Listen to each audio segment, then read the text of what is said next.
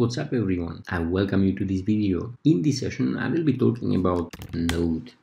That's right, command not found, Node. As you most probably know, Node.js is an open source, cross-platform, backend JavaScript runtime environment that runs and executes JavaScript code outside a web browser. It runs on Windows, Linux, Unix, Mac OS X. It runs basically on all platforms and it's pretty inevitable to use these days. So what would be the easiest way how to install Node.js on your computer? The by far easiest way how to install Node is simply just search Google for download Node.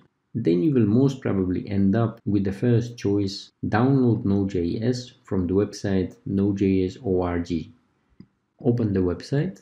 You will be given a choice to select first either the latest stable version or the current version. The latest stable version, which LTS stands for, is recommended for most users. That's why most users are downloading this one. And the current version stands for latest features but not so stable yet. These are truly the latest features but not so well tested. As a beginner, you will most probably go with LTS, the latest stable version, and then you can choose between a Windows installer, Mac OS installer, or you can even select the source code, which is a possibility for only experienced professionals. We are just beginning with Node.js, then we simply choose from one of these installers here. For Windows, you go for Windows installer, either MSI or zip, 32 or 64-bit. macOS, you go for 64 bits only, either package or tar.gz. And for Linux binaries, you go for either x64 processors or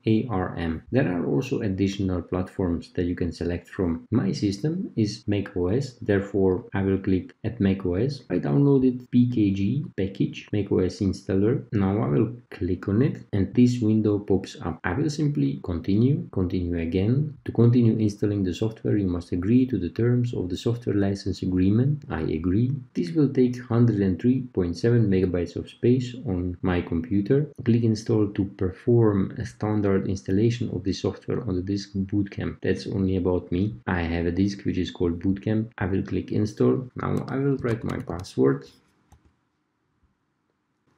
Node.js is being installed on my system.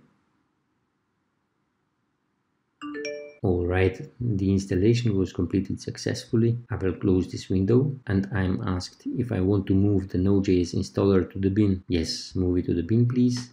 Now when I will write Node, it will be found. I can see also this welcome message, welcome to Node.js version 14.18.1, which is the same like the version of my installer. And what I can do now, I can exit this window. If you want to find out what all you can do with Node.js, simply just write node help. Now you will see a great amount of options that you have available or environment variables for the use with Node.js, and additionally documentation can be found at https://nodejs.org, which is the website from which we downloaded Node.js itself. And that's it. That's how you download and install Node.js on your system. Please like, comment, and if this is the first time you are watching one of my videos, don't forget to subscribe. See you soon.